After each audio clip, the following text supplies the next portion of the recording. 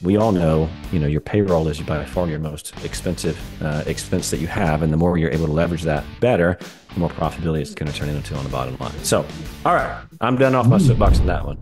This is the PMP Industry Insider Podcast. Hello, everyone. Welcome out to another episode of the PMP Industry Insider Podcast, where we take a look at what is changing in the pest and lawn industries, and we take you to the front lines of those that are driving those changes. As always, I'm Donnie, Shelton, owner of Triangle Home Services, which has Triangle Pest as well as Triangle Lawn, my two favorite companies I may add. And with me is the evergreen. Is that evergreen?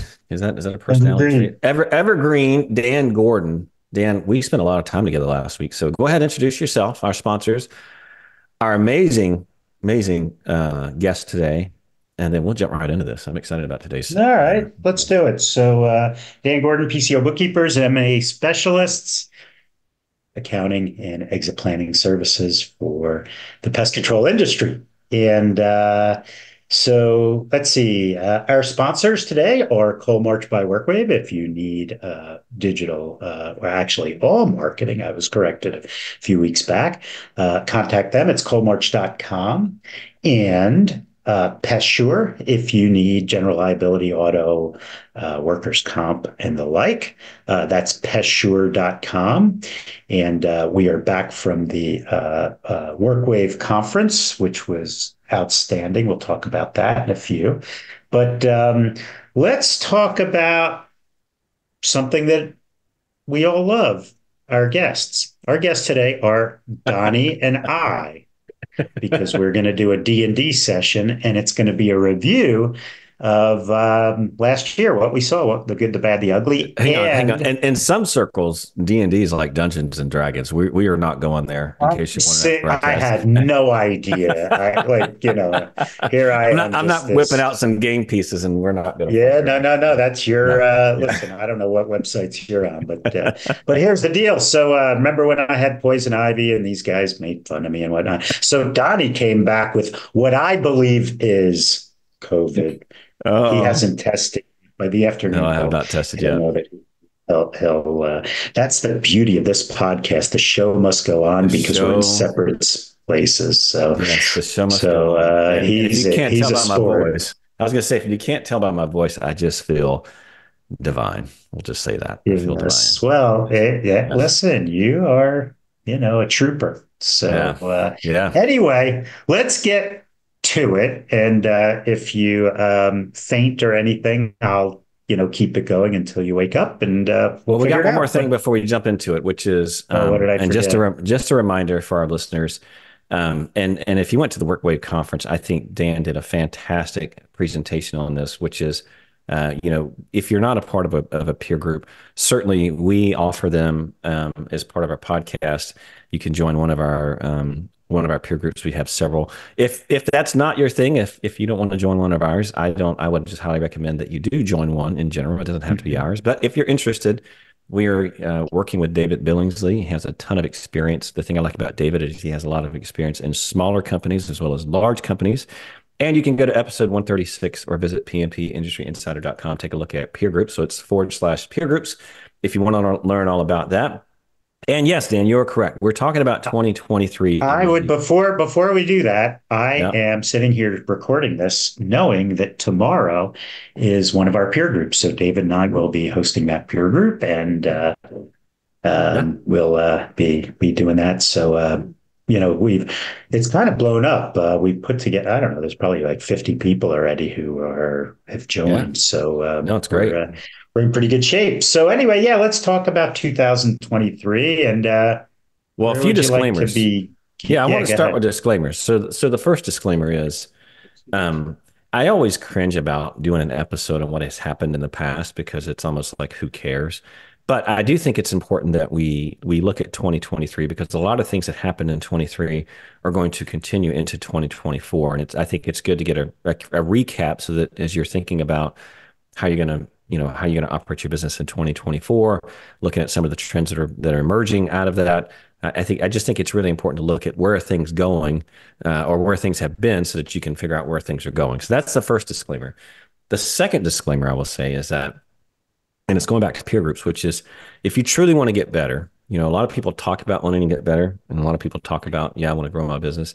Well, that's where, peer groups is a great place to do that. You don't have to do that, but it's nice when you have kind of a board of directors, people who are kind of sitting in the seat and who you don't pay and who will give you unfiltered feedback if you are doing well or if you're screwing up. I'm a huge fan of it. Nan knows that, and I've been a member of a peer group for over a Donnie's decade. really good about the unfiltered comments. So Well, I get it from time to time too. So there let's have get been into 20. tears. There have been tears in our peer group There due have to been. That's Due true. to Donnie's subtle Well, I've gotten comments. better. Yeah, I definitely don't do what I used to do. As I've gotten older, I've mellowed out quite a bit. So, okay. Yeah. So So let's talk about 2023. And I think the first thing to talk about is obviously the pest index, because that's a nice barometer of the industry in general.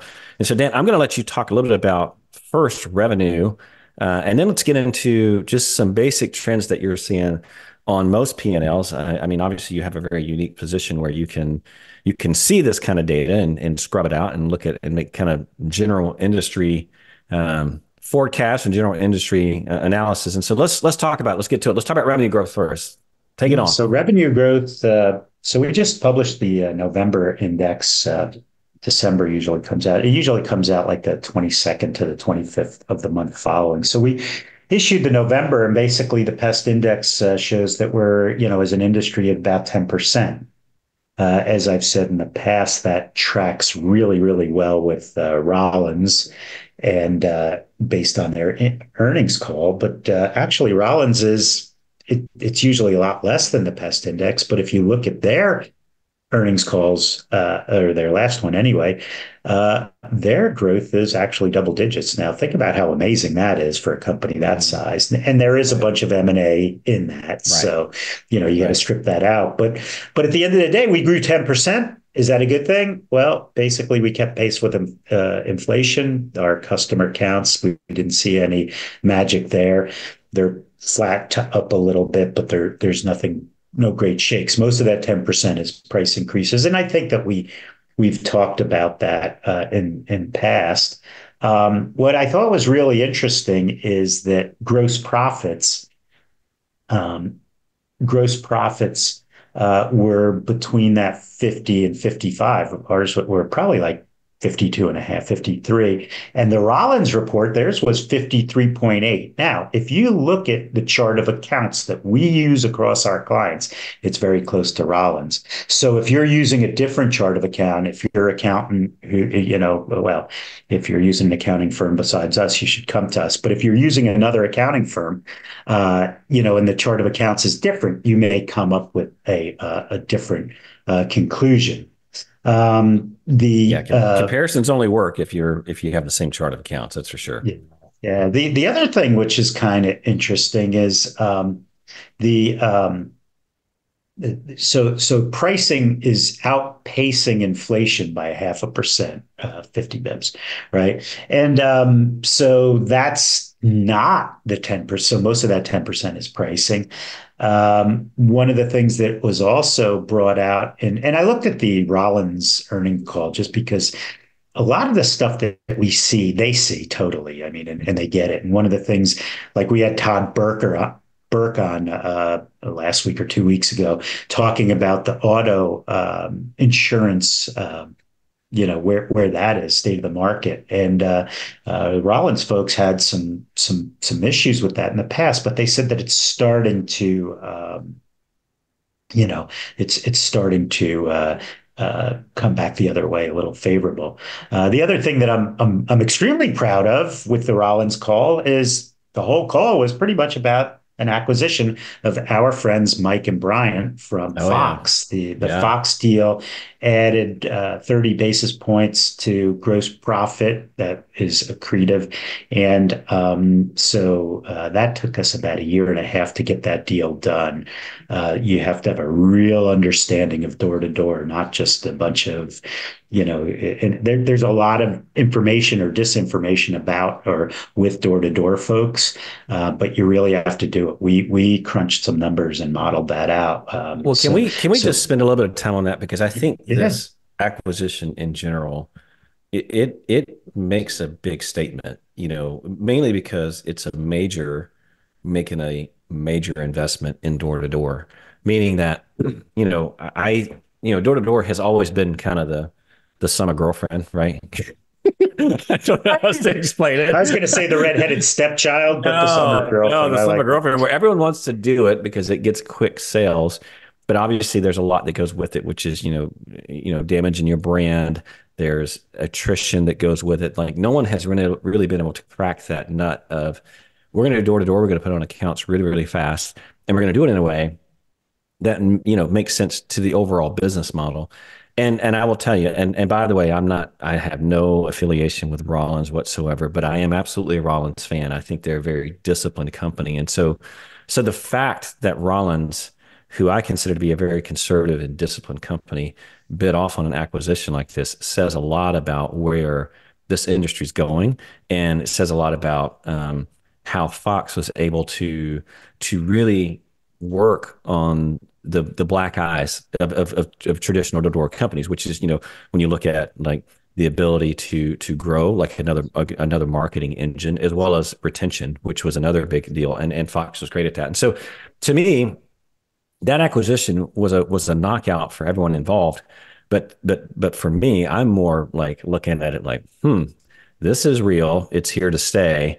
And when you have a major like Rollins, who's a very disciplined company, making a bid in this, that says a lot. But I think it's important to make that Yeah, point no, because it's very interesting because you know it kind of healed some of the black eye that was on the door to door industry back in it was 2016, I think, or 15 with the Altera deal. That thing fell apart, and door to door yeah. really got a black eye and never really recovered. And now Well, there with was the a bloodbath Fox from that. deal. Yeah, well, now with the Fox deals and some of the other deals we're working on, and that black eye is slowly getting healed. That doesn't mean that, door to door is like anything else. It's the general population. You've got good companies and bad Mhm. companies, right? Right. And the good companies, the guys who learn not just about sales, because most door to door companies are pretty good at sales, but how to operate and how to operate.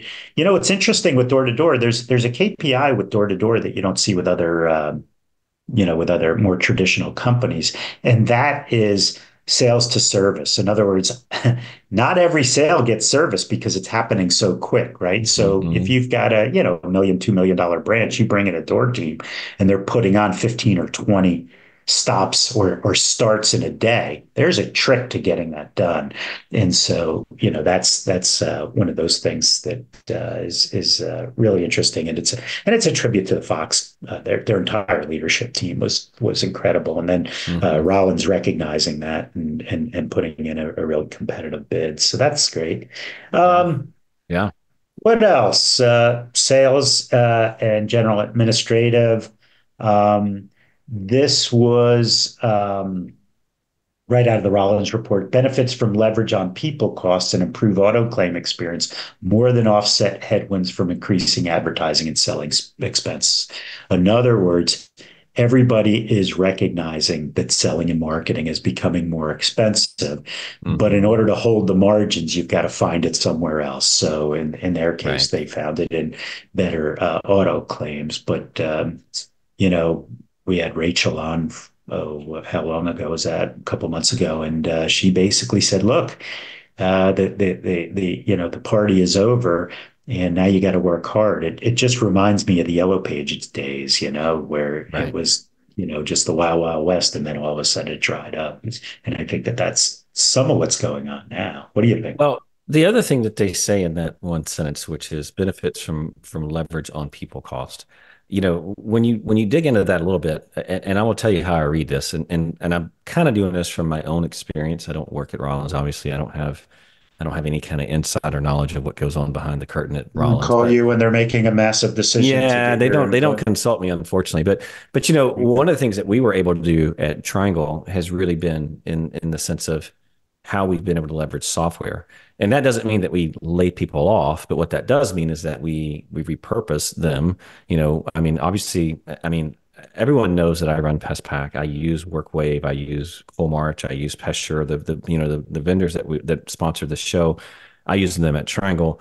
And, route op, for example, I mean, that freed up one person for scheduling. We have three different markets. We got, you know, what I would consider to be five major service lines, and route op kind of changed the game with that. And so my point here is that, if you're listening to this and like, well, what's the takeaway here? If you're not looking at ways to eliminate jobs, I mean, software and technology is moving pretty quickly. I would also caution, because you can, like most things, you can go too far. There are some people who are so interested in software they stop running their business and they stop doing the basics. I would not do that. But and if you're on YouTube, you'll see Dan shaking his head, because we are both thinking of a particular client right now we had back in the day who spent all of his time on software and no time running his business. But at the same time, it is absolutely worth, you should be out, you should be going to conferences, you should be looking for ways, because we all know, your payroll is by far your most expensive expense that you have. And the more you're able to leverage that better, the more profitability it's going to turn into on the bottom line. So, all right, I'm done off my soapbox on that one. Well, I mean, that route up, just the WorkWave,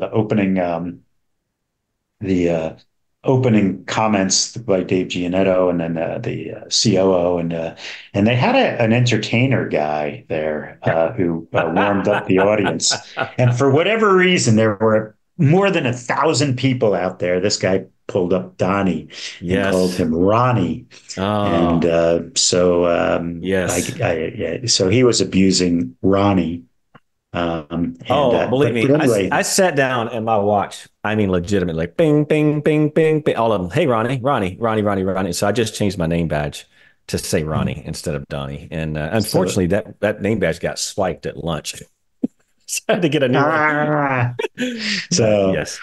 Anyway, but the opening talk, which was kind of a peek into the future, was absolutely amazing. What they're doing with AI, and it's not going to happen today or tomorrow or even probably next year. You're talking 5 years out. Some of the things that they're doing with AI and routing and customer service, it is amazing. Absolutely amazing. Very, very cool. So pretty excited about that stuff. All right. So accounting revenues are up. Customer accounts are flat to slightly up. Gross margins are up. Selling and marketing costs up. My cost per sale, cost per lead up. Here's accounting.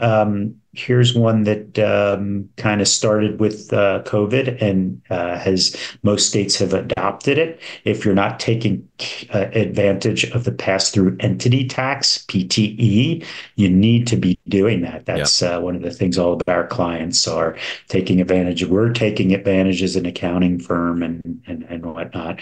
If you don't know what it is, contact us. You need to have a smart tax guy on your side, not just somebody who does preparation, but somebody who understands the planning.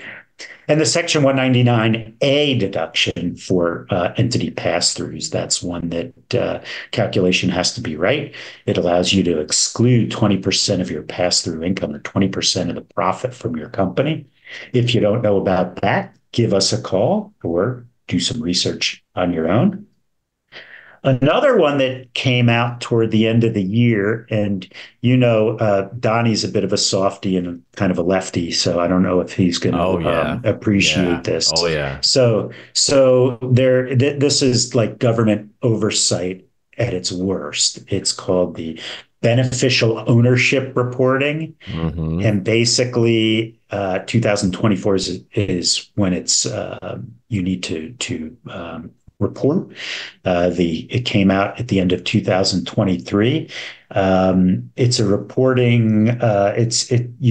Any company that was created or registered to do business before January 1st, 2024 will have until January 2025 to file its initial benefit ownership information. The reason that it's important, it's not like the census where you just blow it off. The fine for not completing it is $10,000 per incident. It could be very, very expensive. So if you don't know about beneficial ownership reporting, and a lot of accountants or accounting firms are punting to law firms, we're dabbling in it. We'll probably be doing it for our clients or providing a service, because every time there's a change, you have to refile. It's government oversight at its worst. I I was don't going to know what else to say say. it's frustrating. If you go to the website, it's FinCEN, so FINCEN.gov, BOI/BOI. When you read this beneficial ownership page, if it doesn't make you just crazy, it should. It's ridiculous. So I am not a fan of it. And That yes, we have to said, you report. will comply or I you will will be paying comply. money. Yeah, and it's very much like you will be fined and blah blah blah. And Yeah. it's, oh Yeah. gosh. Anyway, But so if a you guy don't, like yeah, you, it's probably a tank of gas in your give me a airplane, so break. it's probably No, not it's not. I will tell you this: if you don't know what it is, go to the website, get yourself informed, and talk with your accountant. Make sure yeah. that you understand what it is because it could absolutely come back and bite you. Now, one thing you didn't put on here that I'm really surprised by is the employee retention credit and what happened this year in that program. Yeah, well, he's showing the yeah. I mean, what happened because they shut the program down because there was so much fraud. And I will say it, Dan's sitting there getting red, but I will say it. We talked about this in several episodes back, and we were both like, stay with it. Now, that doesn't mean if you did it that it's bad, and it doesn't mean if I mean, look, I'm not passing judgment either way, but I will say this: if I was sitting on one of those credits right now, I would be making sure that everything is tight and good because it has become an area of focus. So I'm surprised it's not on here. It's a huge area of focus. We did not do it. Our clients came to us and asked us to do it. The thing was really interesting about it is in order to apply for it, basically what you're doing is you're amending your payroll tax return. Mm-hmm. And, let's say you're a company with 20 people, right? To amend that tax return might take a preparer who knows what he's doing 2 hours, 3 hours. And what these companies are doing is taking 20% like as a commission. By the way, the the amount of money was well over if you qualified for the whole period, it was well over $20,000 employee. So Mm-hmm. there are companies in our industry who are eligible for millions, right? Right. When I say eligible, I'm not quite sure that they were eligible because if their revenue didn't shrink, then there's another test where if the government did something to affect your ability to do business, right? So, like in my home state of New Jersey, the governor was really pretty um,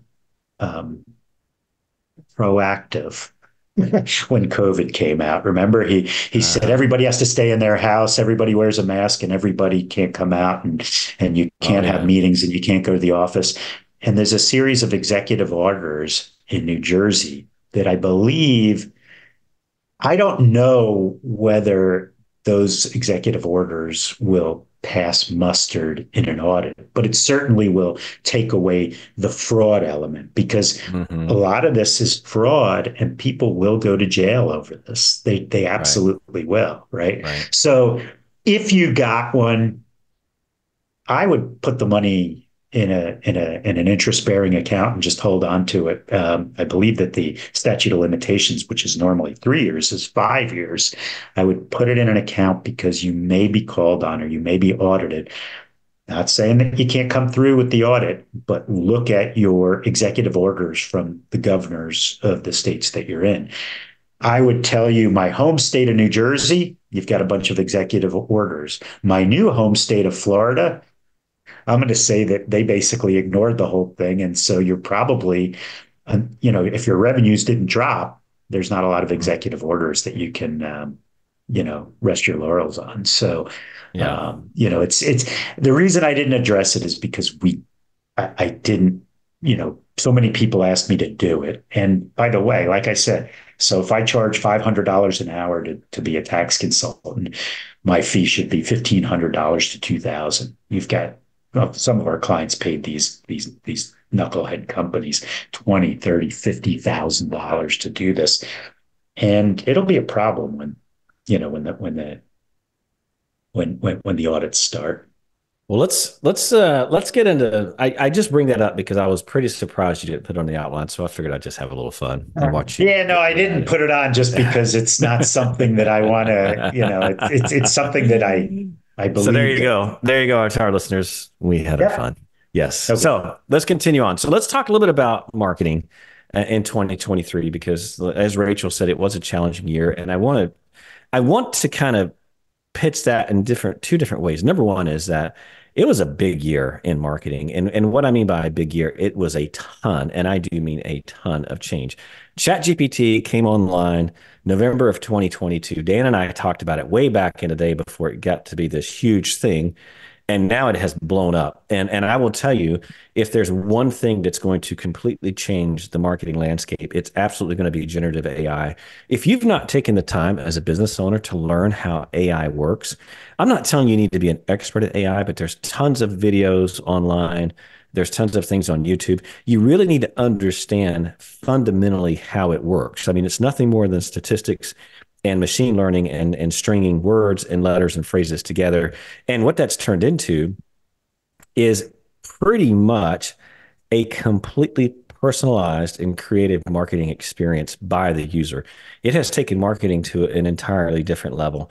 And it's also taken content generation to an entirely different level. I was in a conference in November where a guy fed a GPT a marketing book and trained it on that book and then said, okay, now create me a website based on the principles in this book. And it was freaking amazing. It did. It did that. And so all I'm saying is that on the marketing front, I'm talking a little bit about AI, and mainly because Dan knows this is a topic that I find very fascinating. I think it's probably one of the biggest technological advancements we have seen in a really long time in technology in general. Not that it hasn't been around, but just that the fact that we have the computing power now to make it do useful things. And so I just believe, in 2023, generative AI, and what I mean by generative AI is artificial intelligence that can generate content, that can generate ads, it can generate, basically any kind of content you can think of. It can do that on its own based on training.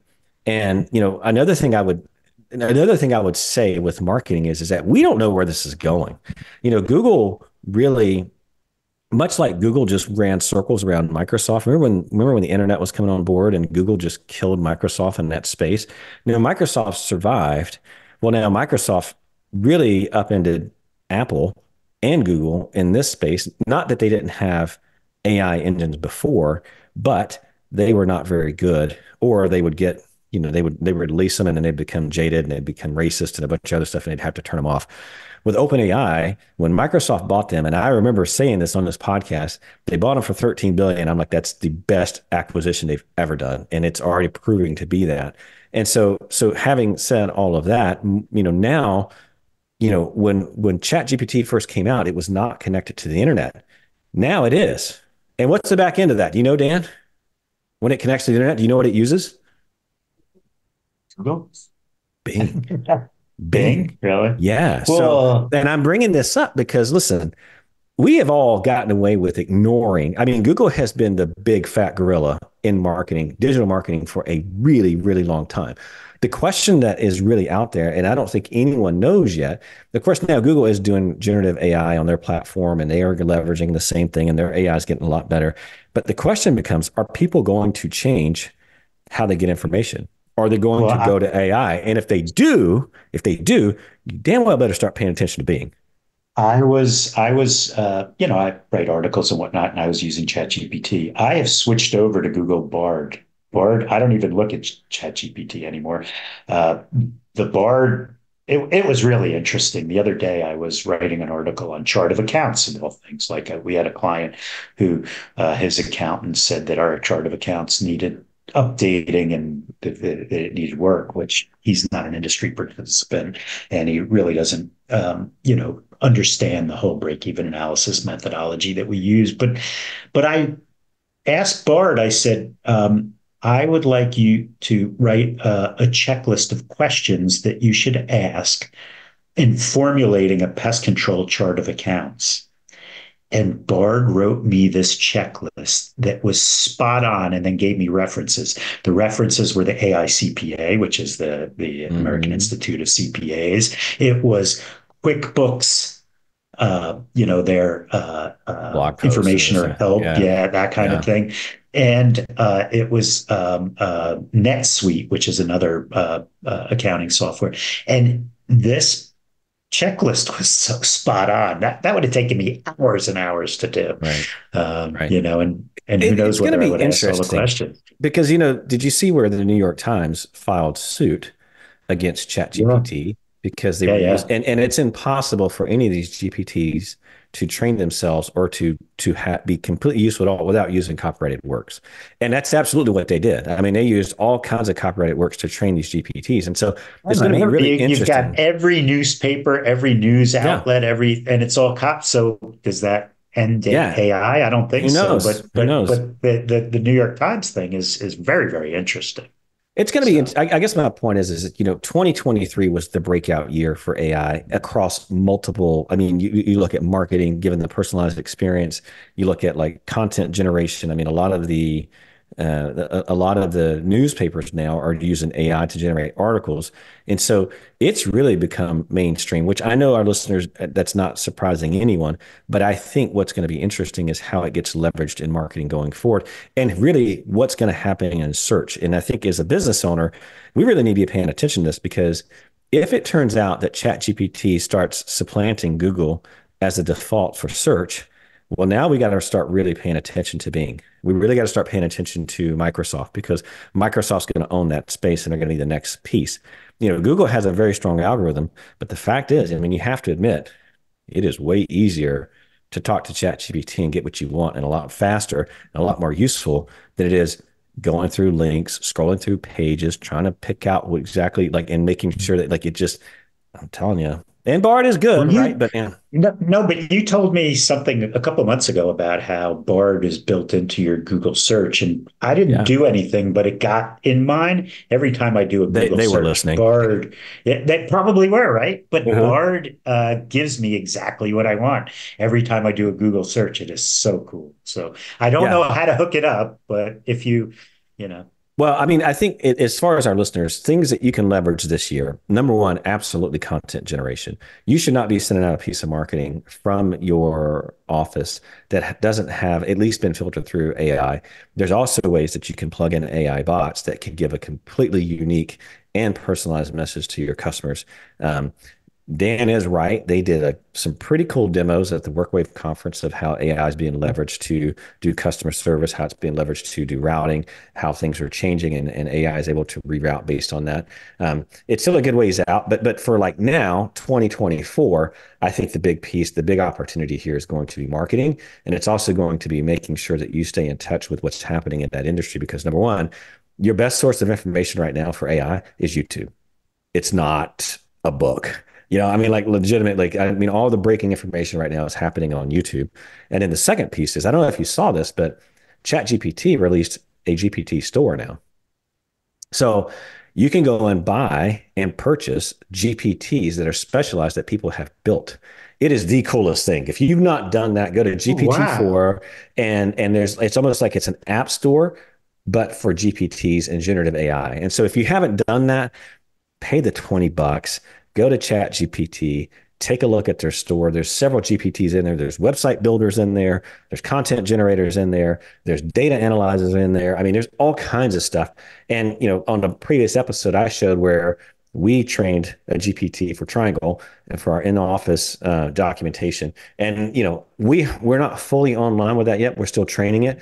But that's where this is going. And so very, very, very exciting and has the potential to really transform not only marketing but also our customer experience. And so very exciting there. I get really excited when I start talking about How AI. about that GPT store? Like I could see a lot of entertainment, like sports buffs and things like that, It's or even crazy. gambling, like Well, I handicapping don't. games and things like What's funny that. is they just released a news press that said that there will be no political GPTs allowed in the store. So you can't use a GPT Yeah. to spread misinformation or to gin up votes and those types of things. So they have turned it off. But if you go to chat.openai.com, there's a little link on the left that says explore GPTs, and there's all kinds of stuff on there. There's trail finders, there's code tutors, there's books, there's PDF. I mean, you name it. It can do research for you.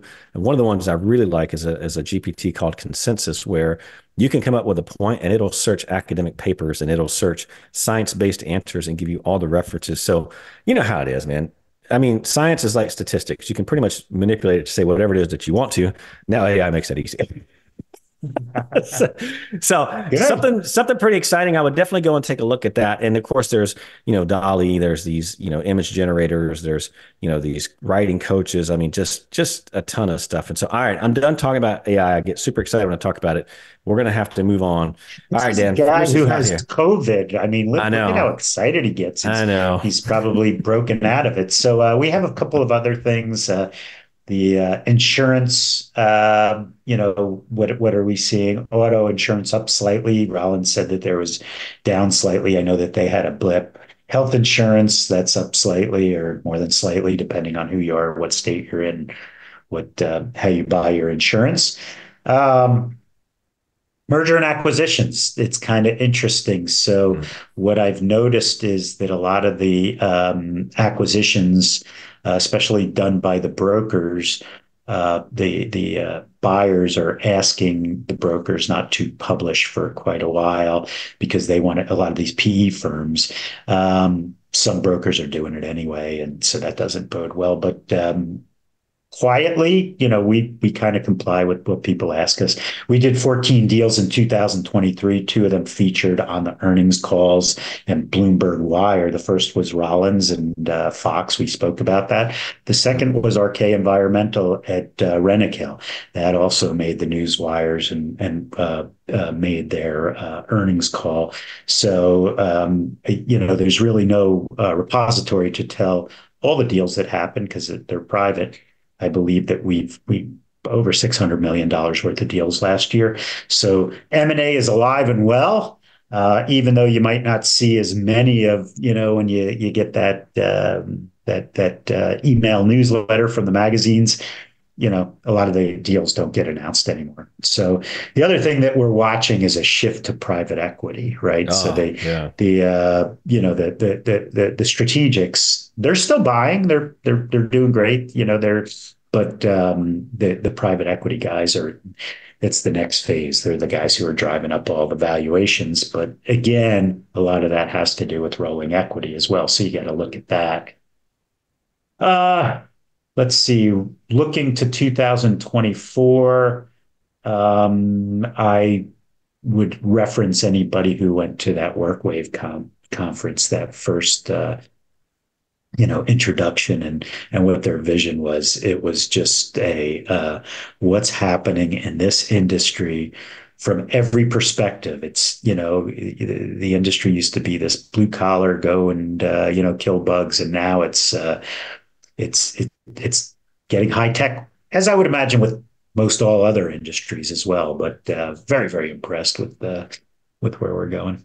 Well, I think, David mentioned it, at some point you have to get, in order for the software to keep up with what's happening in the industry, you have to go bigger and you have to get out international and you have to create a larger footprint because there's just not enough cash to keep up with what's going on. And so I think their direction I really like. And by the way, I mean, obviously WorkWave sponsors this podcast, but if there was another software provider, I mean, we all know that Routes got purchased by Service Type. And so I think that's kind of their same vision. Although I can't talk to them, but with that, we're going to have to finish out. And I got one more thing before we go.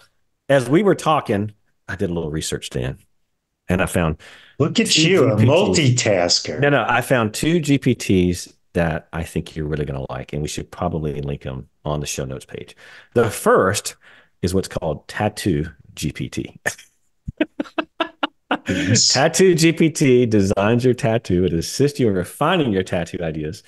It is by Michael Makata. Makata, that's what it is. So we'll put that up. And the last one, which I know Oh, you wait, just well, how did you find that? Was that like a suggested, no, it's in this. for, It's on these Explore GPTs. It's in this GPT store. And so the well, were second you one, thinking of getting a tattoo or how did that come about? Or do you know? no, I didn't. I don't Oh, know why okay. that came up, but I would never Okay. get a tattoo, at least knowingly. The second Yeah. one, which I know you probably already have this one, is DND GPT, your Dungeons and Dragons companion for creative storytelling and rule guidance. And with that, folks, you managed to spend another 40 minutes. So Dan and I pontificating on what you're going to see in 2024 as well as wrapping up 2023. As always, we appreciate any ratings and reviews that you have for the show. We very much enjoy doing it. We'll make sure that if you just go to pmpindustryinsider.com, just take a look under show notes. We'll link up these GPTs, especially if you're into D&D, and if you want a nice new tattoo, we'll do that as well. As always, we love 5-star reviews, but if you do have questions, comments, or especially complaints, we ask that you direct those with Dan. And with that, we're going to sign out. We'll see you. Wait. Everyone should send Donnie a get well soon email or e-card. And I'm going to sleep after this. So, all right. We'll see I appreciate you coming on. Take care. See ya. Guys, take care. Bye now.